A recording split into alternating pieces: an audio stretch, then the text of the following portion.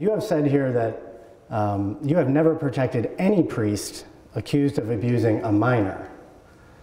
Why did you leave Father Fabian Mariansky in ministry for more than 5 years despite an allegation of statutory rape when the victim was 16 years old?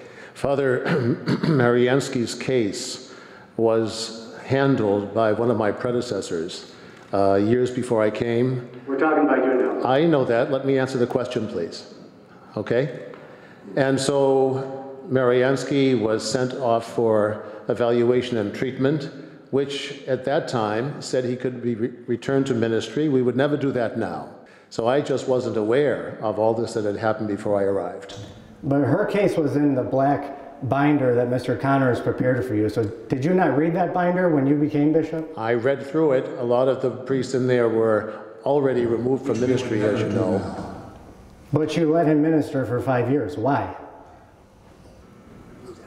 He was out for 5 years. The whole time that you have been here as bishop, he has been in a church until the day the story was in the news. Why? Because that's when we discovered, just recently this spring, when I discovered that we had this new letter from the young woman who was making the complaint. Father Dennis Ryder is alleged to have molested not one, not two, but 3 minors. You suspended him, put him back into ministry earlier this year before all of the victims were even interviewed. Why? I don't want to hear from Terry. I want to hear from you. You're going to have to hear from my attorneys. I've been dealing with so many of these cases, Charlie, that the details in my weary brain, seriously, get mixed up. Can you comment on that? Oh, no, I don't want to. Who runs this diocese? Is it you or is it Terry and Lawler? It is I, but I rely heavily upon those who advise me on the details of these cases. Well, you can see here that every time we try asking the bishop, really nailing down into specifics, he turns around to the committee of men and women around him to see if they can answer it for him. One of his attorneys said something to the effect of, well, there's been some bad decisions over the last couple months. We're not perfect. I did get a text message from a victim reacting to that. This victim said, these are not bad decisions, these are crimes. Why not call the police? They need to stop saying it's a bad decision. It makes it sound like, oh, we just made a mistake, forgive us.